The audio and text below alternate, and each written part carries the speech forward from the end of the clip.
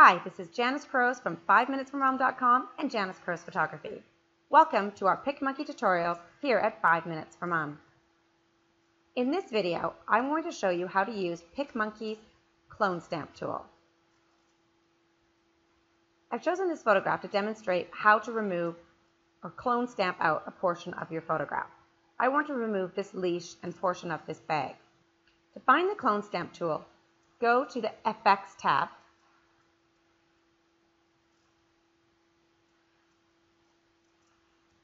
and then scroll down to the bottom to find these advanced tools. The advanced tools are only available for the Royale members, but the subscription is so affordable, I highly recommend every PicMonkey user purchases it. Click on Clone, and you will get this dialog box up.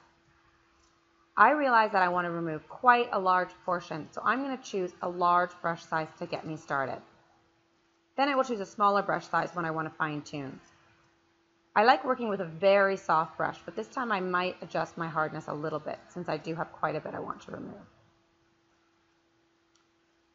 You can see the source button is highlighted blue. That means it's active, and where you click will become the source spot for your cloning. I'm going to click up here so I have lots of room to maneuver with all of this great area that I can use as a source. Because as you see, when I click, I can now click and drag to paint that part into my image. Isn't that fabulous? Because of this green highlighted circle, we can tell exactly where we are cloning. So if I go down a little far here, oops, I'm in his arm, and I've painted in arm down here. There are two options to fix what I've done. In this case, I will just undo my last action and get rid of it. The other way to fix any mistakes is using the eraser tool. So let's make a selection close to Doggy's nose and try painting. So we're painting and we've made a mistake. We have Doggy nose. And we've gone onto his hand a bit. We want to fix those mistakes, but let's say we don't want to undo the entire action. We can choose the eraser tool. Let's say we want to use a smaller eraser size, and let's say we want to really soften that eraser. We can erase back.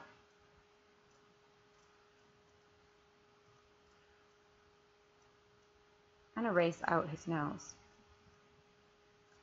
Those mistakes are gone, and now we can resume cloning, paying much more attention, of course, to where our source is coming from.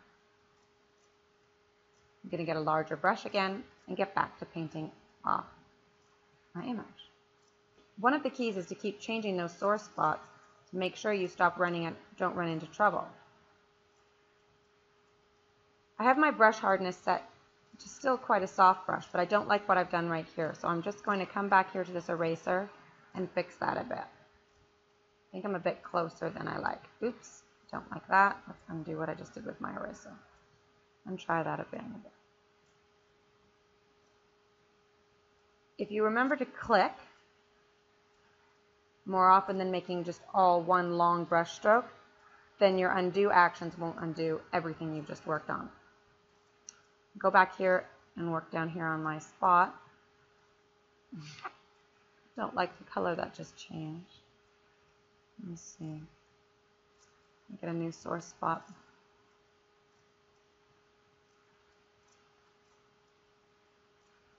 Oops. If you go over the edge, you'll get this line in your image, so be careful of that and undo when you get that line mixed up. Oops, ran into his arm. And try to move fast. Oops, select. I'm going to reselect your source if you need to. No, I don't like that last click. Now I'm going to try to deal with this more tricky area here. I'm going to close this dialog box so that it's not in my way. Reselect my source up here, and I'm going to start painting down here. You can see I started far over, so I had lots of room to paint. And I'm going to come in here with this large brush, and then I will switch to a smaller brush to fine tune.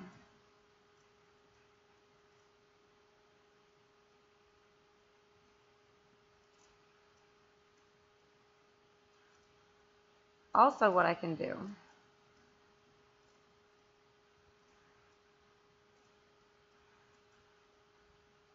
is come a little closer and know that I can use my eraser to get back what I just done. So right here, I just don't like how I'm going to get a nice sore spot right here. Color was bothering me there. It's nice to work with such a modeled background, and then everything doesn't have to be perfect. As well, I'm going to apply a texture in my next video as I work to make this splash photo a little bit more appealing. And so especially if you know you're going to apply a texture after, you don't have to worry about everything being too perfect. I ran over his finger a little, so I'm going to choose my eraser. I'm going to make a bit smaller of a brush size. I'm going to soften up my edge, and I'm going to bring back his finger and that shadow a bit.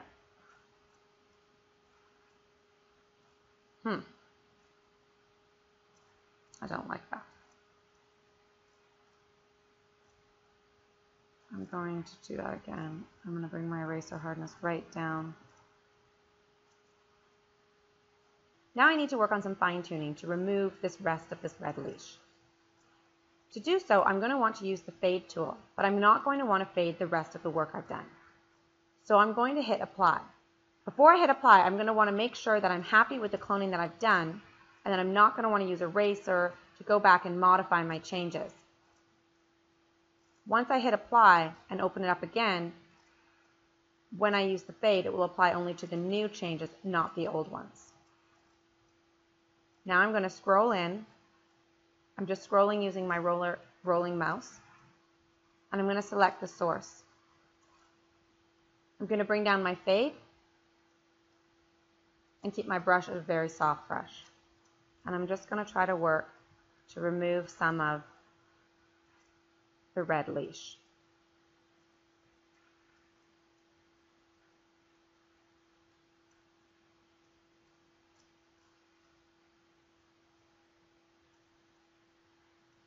Enhance my fade a bit.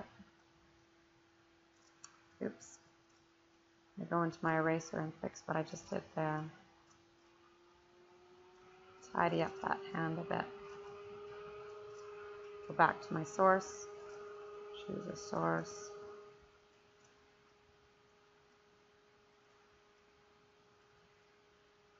Don't like that. Undo that.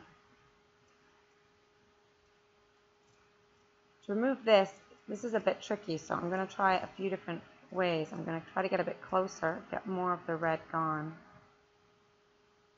Still have some red here that's bothering me.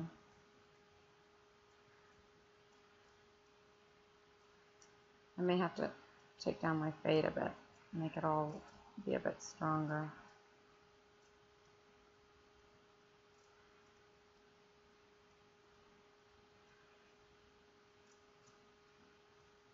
Remove some of his fur.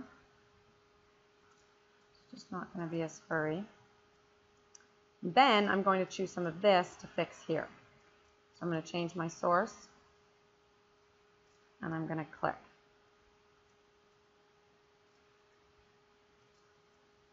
Doing this, you're going to have to sometimes change your source a bit more often so that you're not repeating what you just did, so that your source isn't moving along with you.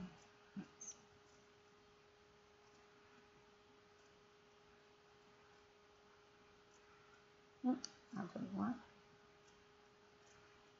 Finding the right source is just a tricky little game of playing sometimes. You want to find the right color to make the changes not quite as noticeable.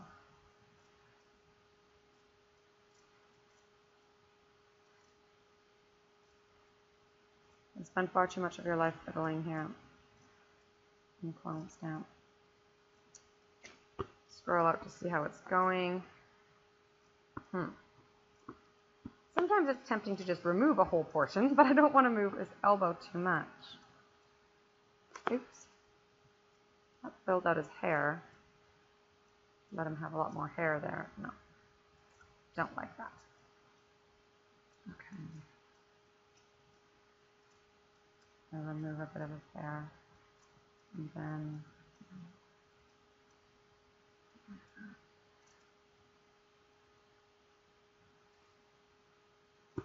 just bringing some shadow there to make it look a bit more natural. So here, and a little bit of shadow. A little bit of shadow. But we have some shadow occurring naturally. It's not perfect, but when we scroll out, it's not as noticeable. And I spend far too much of my life being a perfectionist. Now I'm just going to touch up and remove any marks from my cloning, just soften things up. I'm going to do that by making a larger brush and just smoothing things out a bit.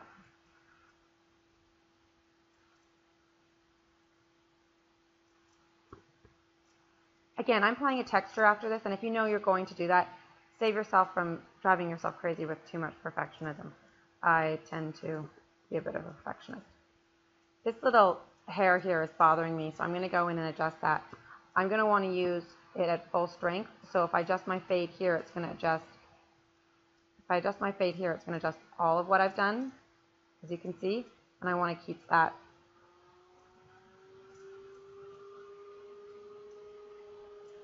right.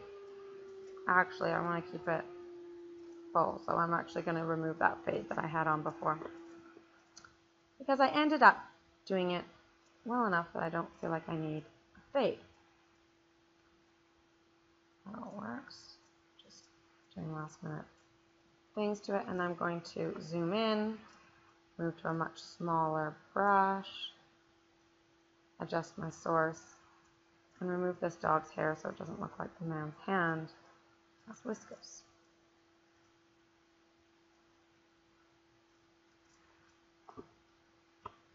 So there you go. We've removed the leash in the bottom portion of the photo and replaced it using PicMonkey's clone stamp.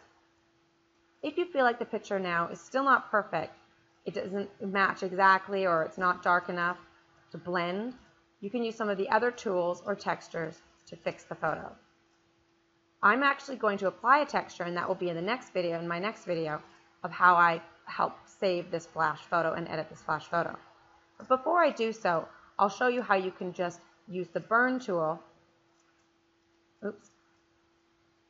There you go. Thank you, PicMonkey, for reminding us to apply.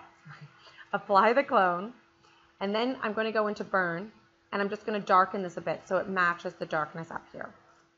You can choose your light or dark or mid, and again, in your brush size. And I'm just going to start burning this in a little.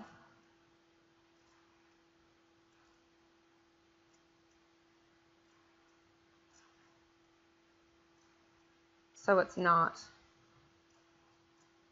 so much lighter from the top. To make it match, I'm going to go to the eraser. Erase a bit what I've done here. Try it again. I feel like the original one I did at mid was too dark. I'm going to cancel. If you just don't like what you're doing, you want to try it again, just hit cancel. So let's do that again. Just use the burn tool. I'm going to go to light. The mid was a bit dark for me. So I'm just going to go to light, and that's much nicer. And just burn that in a little. A little bit extra to the corner. Let me take a little bit down here. So the burn tool has helped us bring down the brightness a bit, help the photo blend together more naturally, and yet we have no red leash. So that is how you use PicMonkey's clone tool. Check out my next tutorial to find out how I continue to enhance this photo, remove the more flashy look of it, and use textures to enhance and soften and create a more appealing final image. Thanks so much for joining us at 5 Minutes for Mom, and thanks PicMonkey for creating such fantastic tools.